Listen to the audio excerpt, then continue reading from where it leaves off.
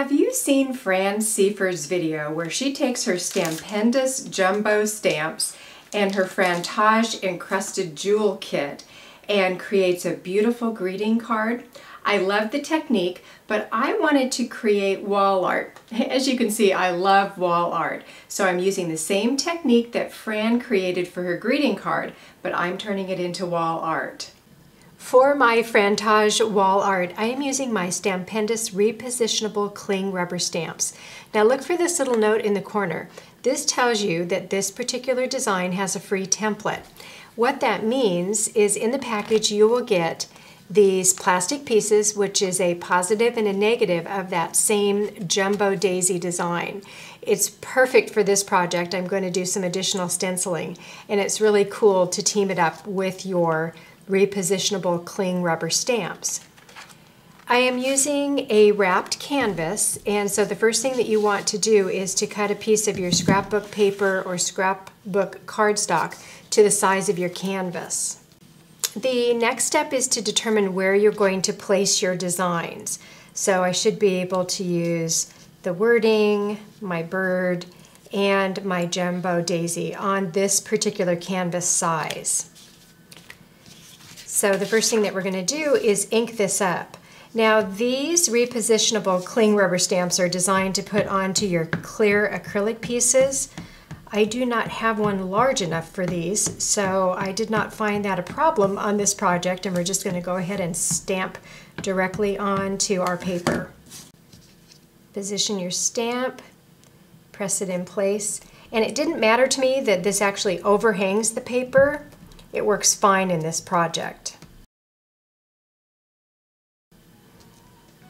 So I'm going to keep on stamping.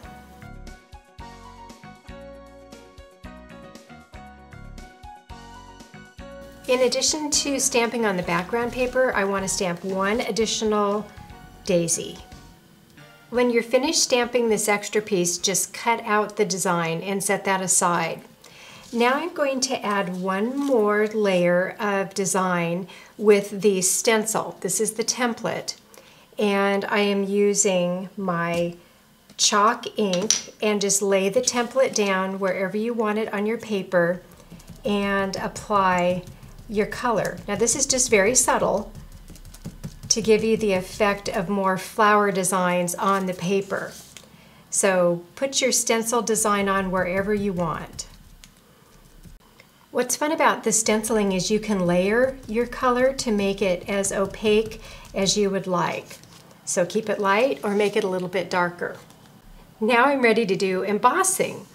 This embossing powder comes from the Fran-tage Encrusted Jewel Kit. There are embossing powders and elements in each of the kits. I'm using the purple kit today. And with this technique, you just sprinkle that embossing powder on.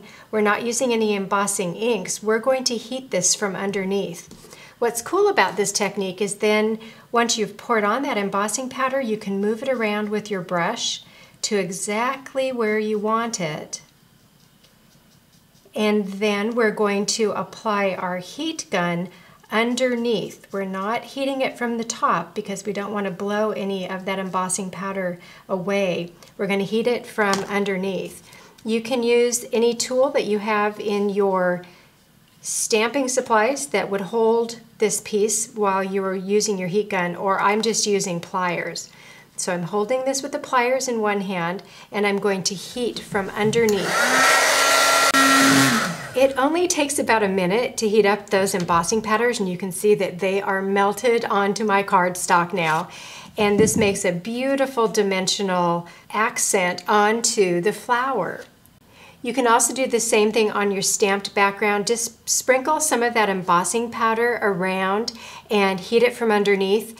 And this ties in beautifully when you bring the embossing powders up to match the flower.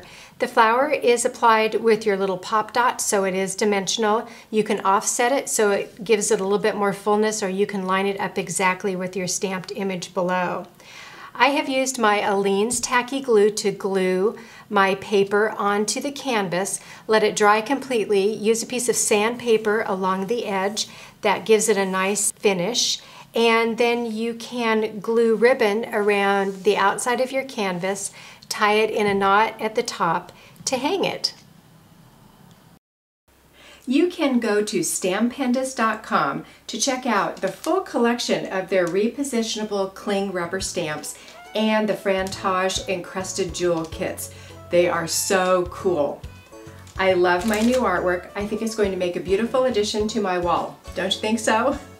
I'm Tiffany Windsor, and I think it's really cool to craft.